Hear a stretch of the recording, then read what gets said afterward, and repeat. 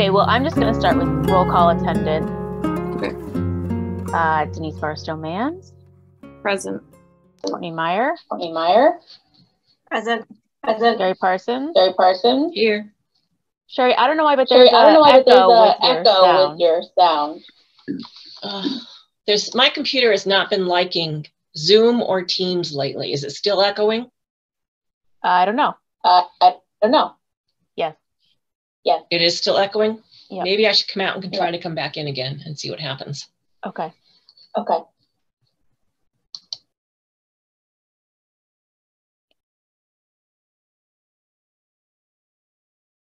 right. Alan, can you hear us now? Hope Alan is logging in on something.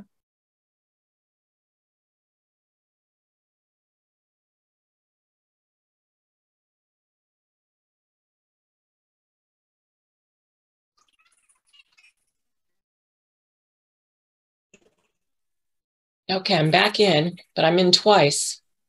That's why you're getting the echo. You weren't before, though. But now we're not echoing, so that's a plus.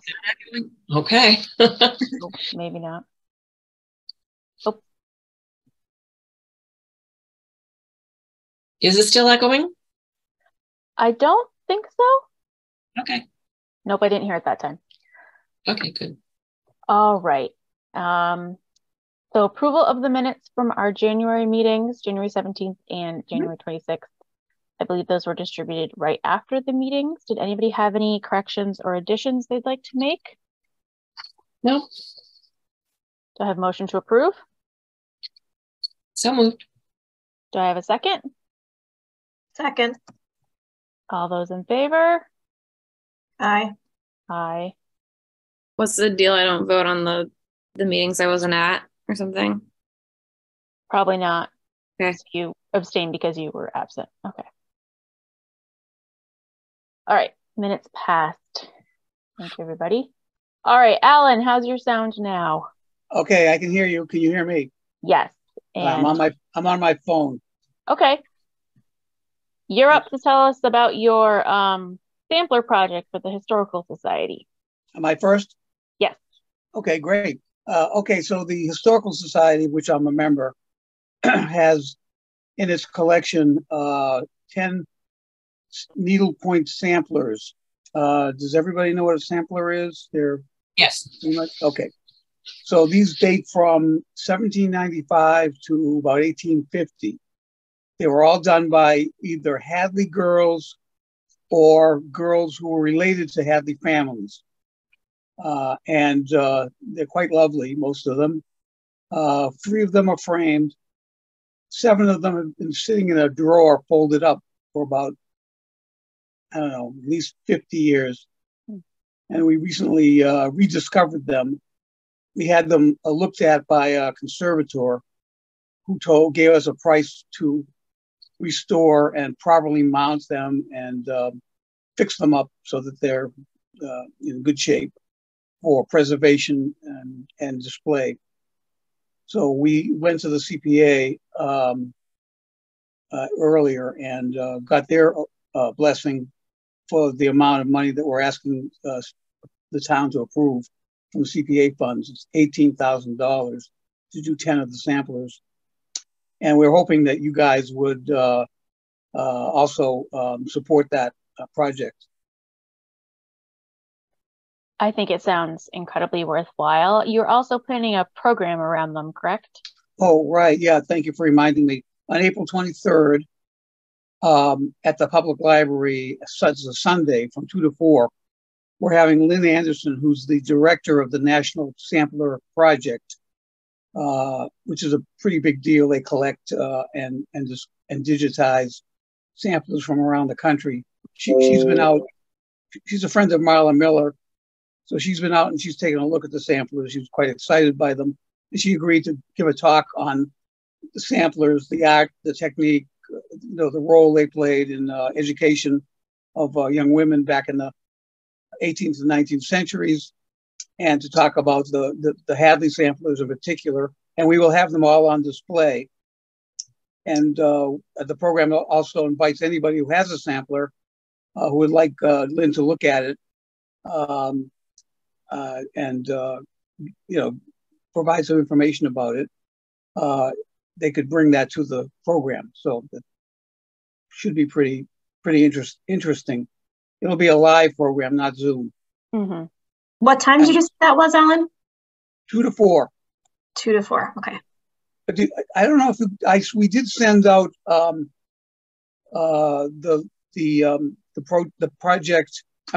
program poster, but I'm not sure if I emailed it to the members of the Historic Society. Did anybody get it by email? I think. No? I'll send it around to everybody by email, and you'll have a copy of it. I definitely saw it somewhere. I don't know if it was on Facebook. I know I saw it somewhere too. Yeah. Yeah, it's on Facebook and it's at the library. Well, in fact, tomorrow, Denise, I'll be coming up to Barstow's to put it on your bulletin board. That's great. So, so if we can say at the town meeting that when we're asking for approval that the project does have your approval, I think that would go a long way to ensuring that we get the money.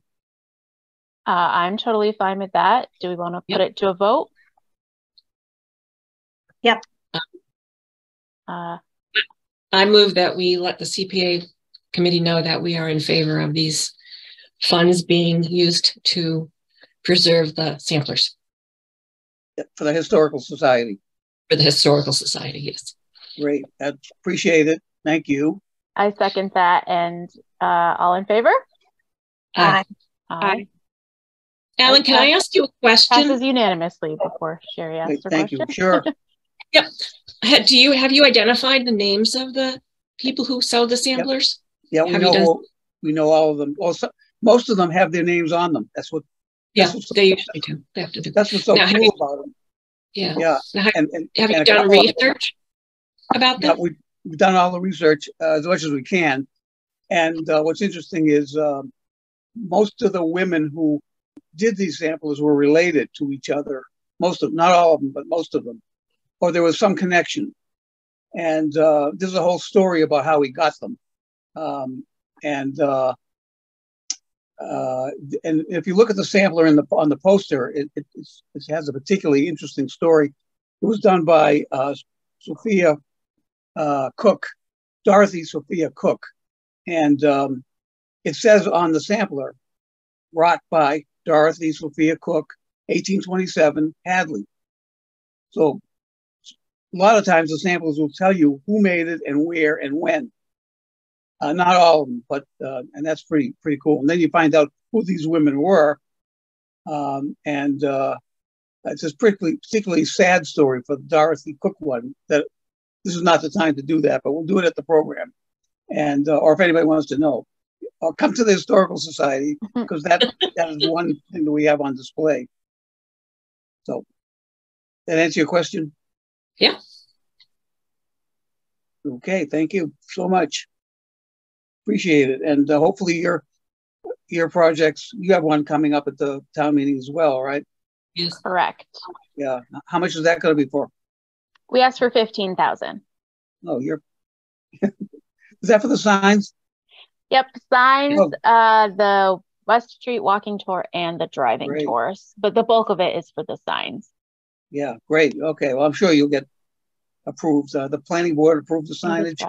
They did. We have to go through the select board next, so they're our next hurdle. Yeah, I don't think you'll have any problem if you need the Historical Society's blessing, I'm sure you can have it.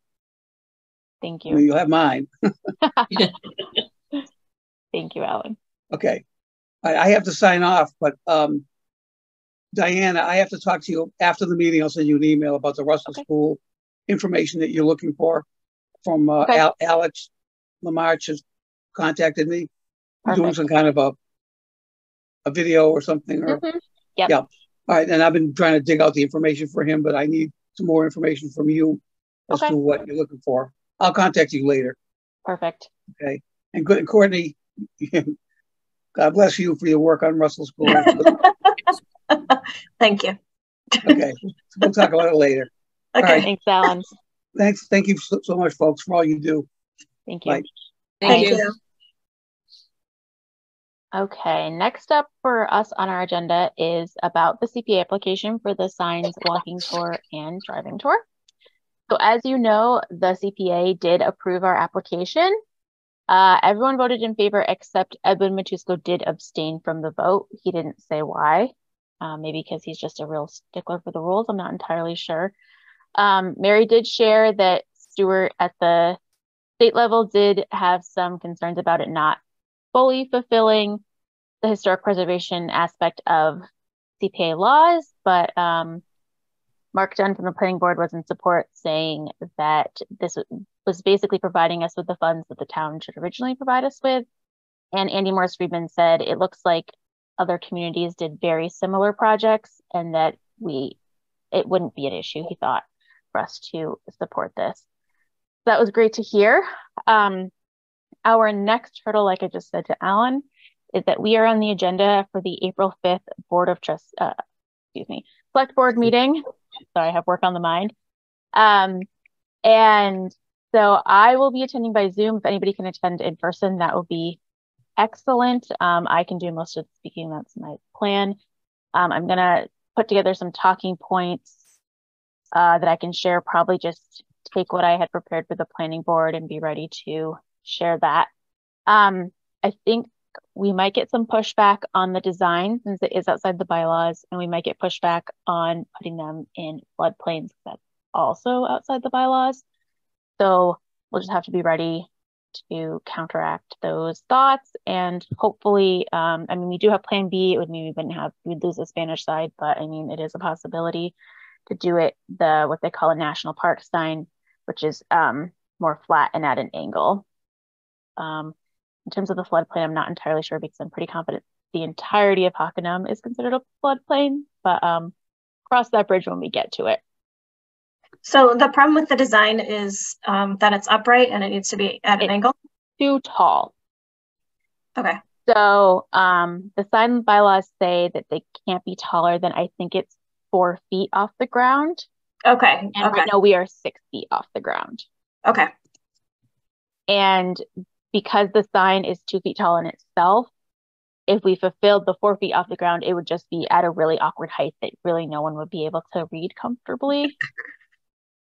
So that way, like if we had it 4 feet off the ground and then was that angled sign, it would be easier to read, but it doesn't weather as well. And right. Like I said, we would lose the other side. So that's a backup plan. If we have to do it, we'll do it because that's what they say. But I'm hoping we can just scoot right in there with our original idea because we are also part of the town and we're not a private entity trying to push an agenda here. We're just trying to share information and fulfill our duty as the Historical Commission, which is to preserve history and share the history with the public. Then we have town meeting on May 4th. I'm wondering if we want to have an extra Historical Commission meeting on either April 18th or 25th to make sure we are prepared for town meeting and make sure we have some talking points together that we can share. Yeah, I think that makes sense. I'm free both days. Fine. Yeah. Okay, my preference is the 18th, but I can be swayed either way. Denise, do you have an opinion? I'm sorry, we're looking at meeting on April 18th, so we're prepared for the town meeting. Town meeting, okay. Yeah, I mean, I never changed it on my calendar that we are every other, so it's already on my calendar. Perfect. All right. April 18th it is then. Thank you. Another aspect of this project is to get the signs approved by the building commissioner. I understood that we would have to first get them approved by the select board and then go to building commissioner.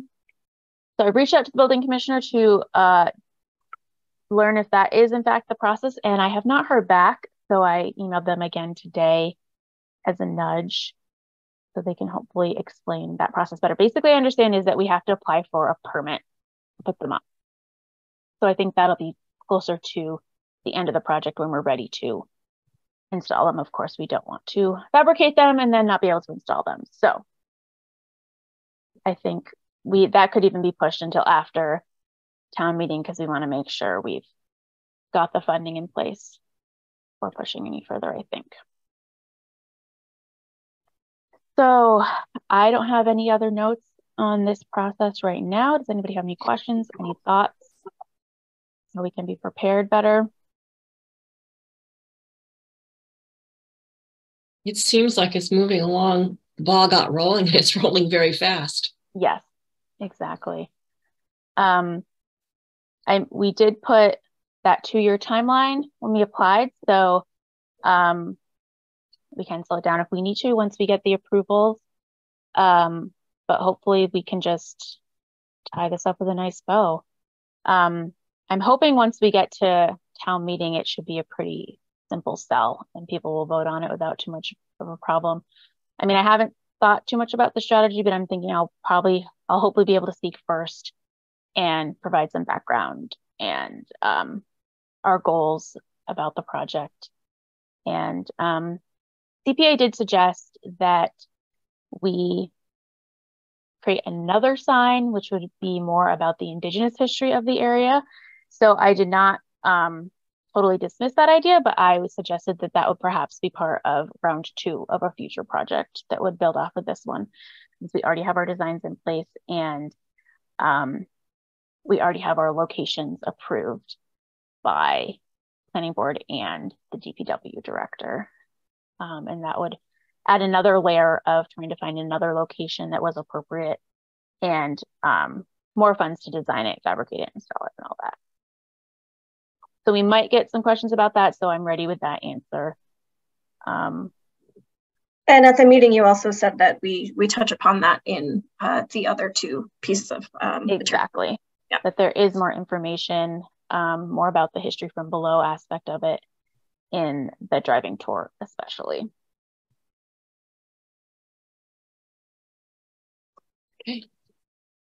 Okay, any more questions about our CPA application and those projects?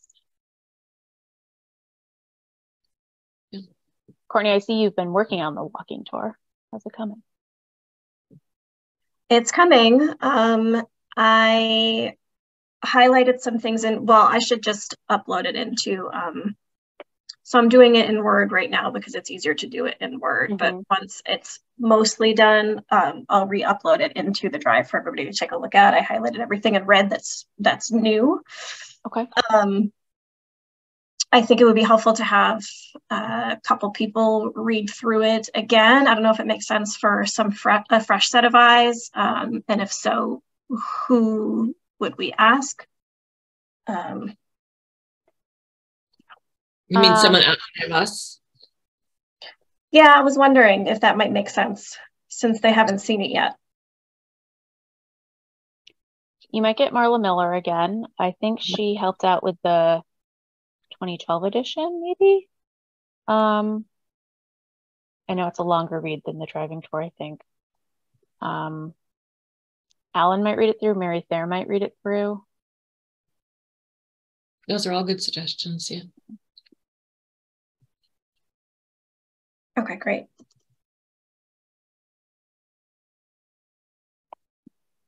Great. Okay, moving on to old business. Russell School. If you haven't already heard, CPA pushed off voting on Russell School Committee's application for funding to stabilize the building until an additional meeting on March 27th. To give the committee more time to put together a more comprehensive application. And then I also know that Alex is working slowly but surely on the documentary. He's still trying to gather information, as Alan alluded to. He's been looking at the Historical Society materials and archives to help out with that. Sounds like he needs a little bit more direction though. Courtney, do you have any further updates to share? I could talk about it all day long, but I've met with the select board twice since the CPA asked to delay the vote to March 27th. We've met with some funders. We have looked into many options for the school. The select board's biggest concern seemed to be we don't have a plan and we don't have all of the funding. And so we've been focusing on those 2 points to try to get them on board. I feel like they're sort of coming around. They are no longer concerned about filling the space. It's more, again, the funding, and that's something that I'm concerned with as well. Mm-hmm. I told the select board that we should consider all options before demolition, based on the results of the survey and based on the way that we feel about it as well. So that's where it is right now. I was getting the feeling at the CPA meeting that the majority of them were in support of providing the funding. There was just that hesitation, making sure that all of the research had been done and all the ducks were in a row. Yeah. I know I shared some passionate feelings, and Riza, I might be saying her name wrong, who represents housing, I believe. Can't think of her last name. She was very much in support. It sounded like Edwin was in support. Andy Mark and the other Andy Kopacki, as well as Annie Morris Friedman, they wanted some more information, but it kind of sounded like they would lean in support once they had it. Mary was keeping it, I think, close to the vest what her opinions were. I think she has some hesitations, which is fair. Mm-hmm. I fear the hesitation might be like it's taking such a huge chunk of the money out. But I think, like, if you look at historically, they haven't been giving out huge chunks of money from those accounts. So I think, like, I mean, I made the plea, like, if not now, when? Like, yep. It's just, the money's just sitting there. So if you're not going to spend it on this, what are you going to spend it on? Yep. But I'm, of course, preaching to the choir now. So hopefully, I am hoping to attend the meeting on the 27th. Denise, will you be able to attend as our representative that night? Yes. Great, wonderful. Hopefully we can get some positive responses about this.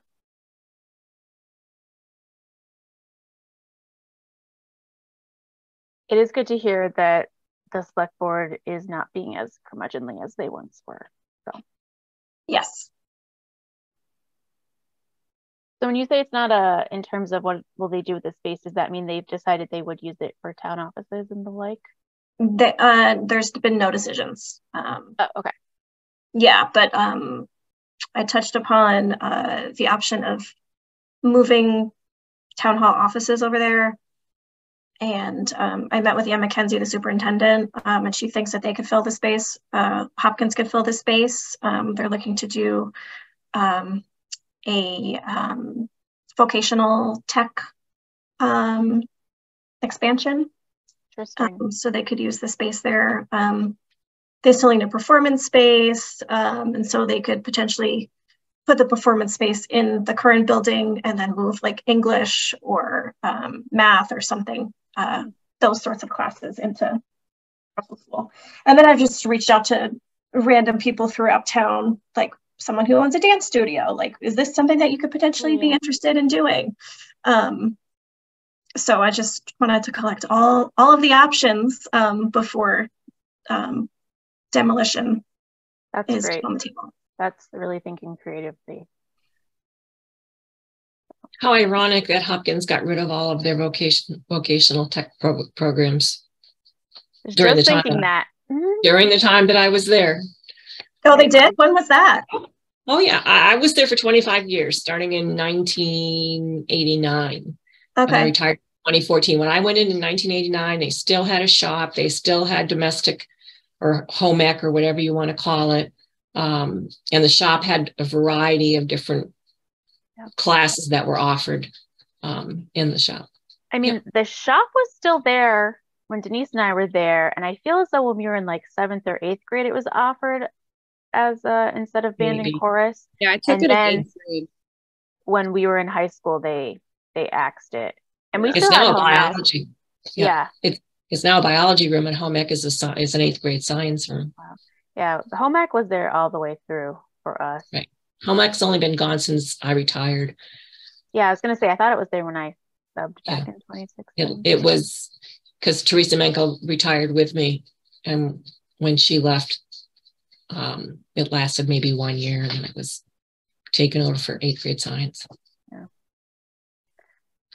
Well, it's interesting that the trends of like your education, like in the aspect of like the hard subjects, if you will, versus like just at a time when vocational education is being touted publicly a lot. Yeah. And we have gone the wrong route, I think, but that's all right. Yeah. A little off topic now, but that's okay. I pushed us in that direction. All right. Any more thoughts about Russell School anyone has to share?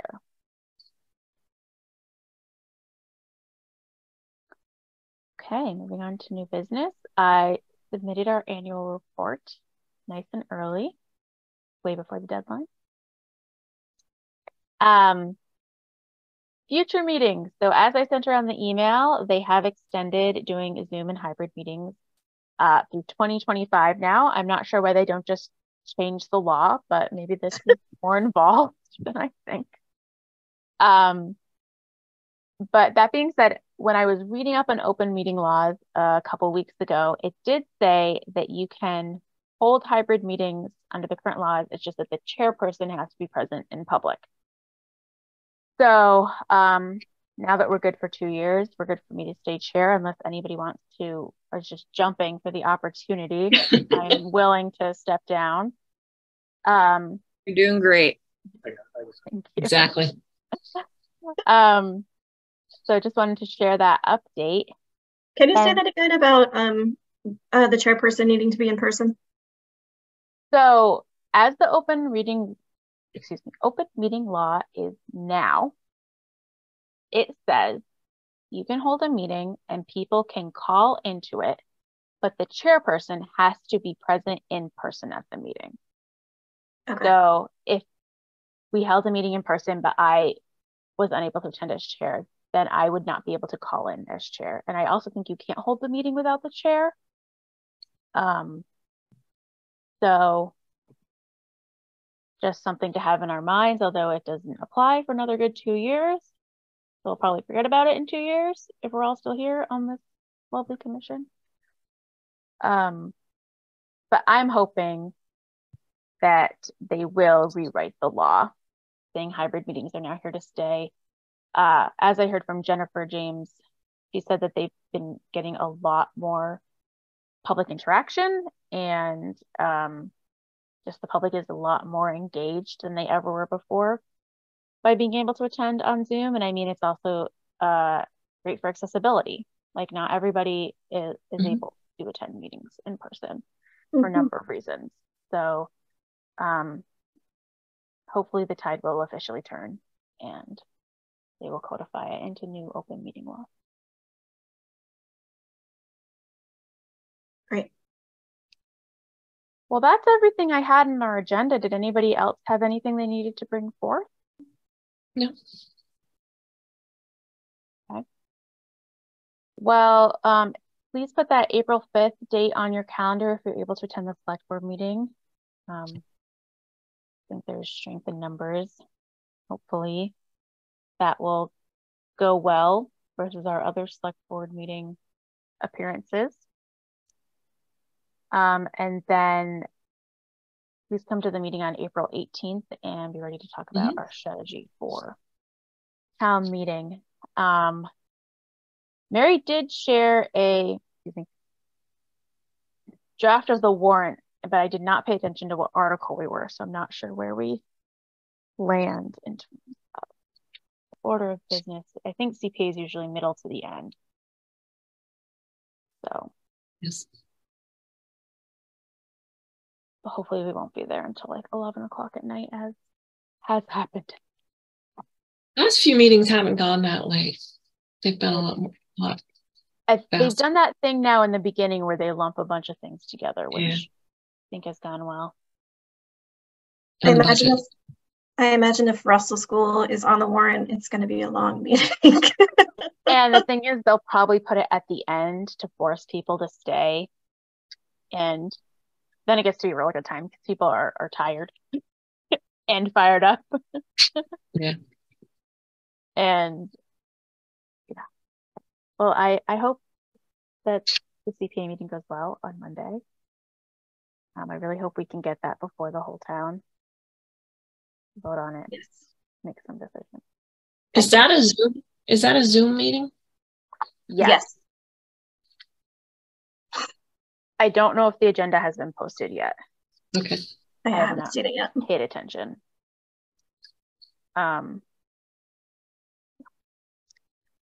Okay, anything else we need to talk about? Okay, well, thank you guys so much for coming. Thank you for a quick, efficient meeting.